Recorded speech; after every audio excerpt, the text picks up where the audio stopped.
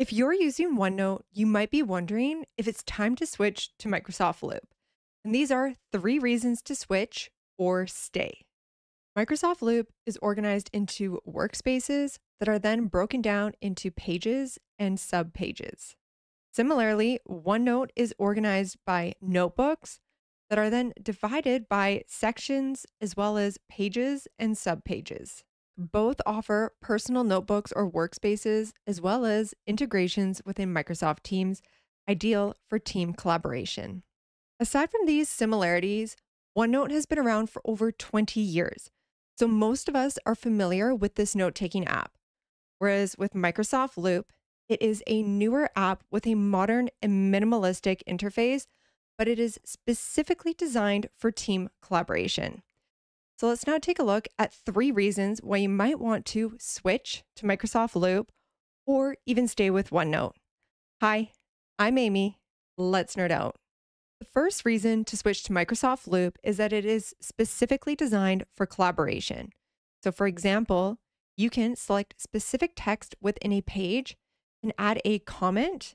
You can then mention a team member, and this just means that your conversations and your content live together in one place so that everything is focused and that your team is more productive.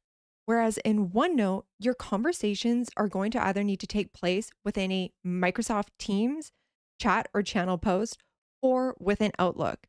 So this creates a disconnect between your conversations and your content, leaving you wondering who said what and where, and ultimately slowing down your team's productivity. The number one reason to stick with OneNote is reliable offline access. So whether you're traveling, meeting clients, or working in low connectivity areas, this means that you can still access your notes without a Wi-Fi connection.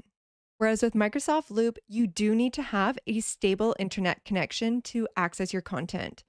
But given the availability of Wi-Fi these days, even on long-haul flights, this may not be a deal breaker. The second reason to switch to Microsoft Loop is task and project management.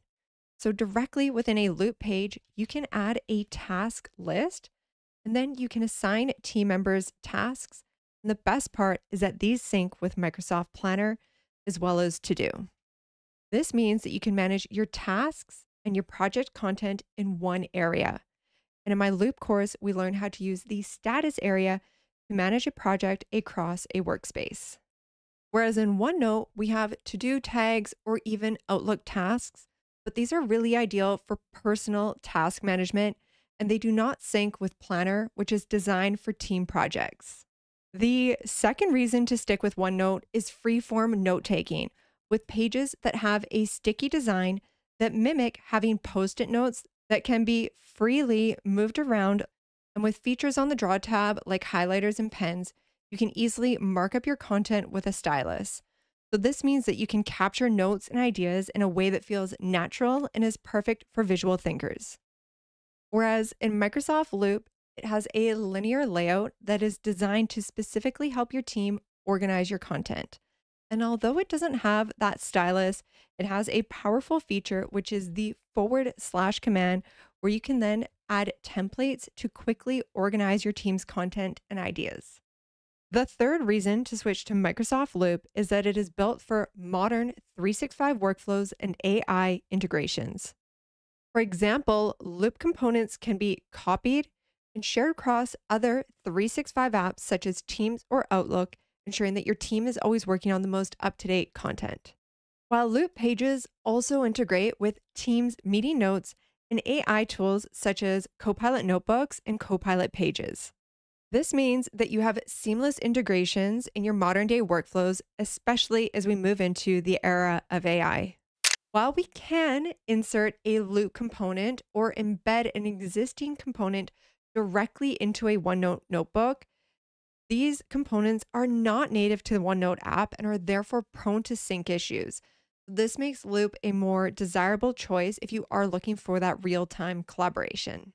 The third reason to stick with OneNote is traditional productivity features.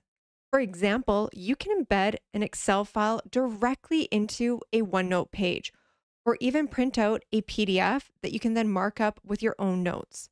So this means that OneNote supports some of your more traditional workflows, all within a familiar environment. Whereas with Loop, we can embed tables directly into our Loop page, and they are dynamic so we can gather insights without leaving the app. But these are not currently associated with an Excel file, nor can we add a PDF printout that we can then mark up. So if you rely on these more traditional methods, then OneNote may be a better option for you at this time. So which tool fits your workflow? If you're ready to start using Loop, then you can download my beginner guide here. And then I recommend this video, which is 7 ways on how to use Microsoft Loop in your daily workflows.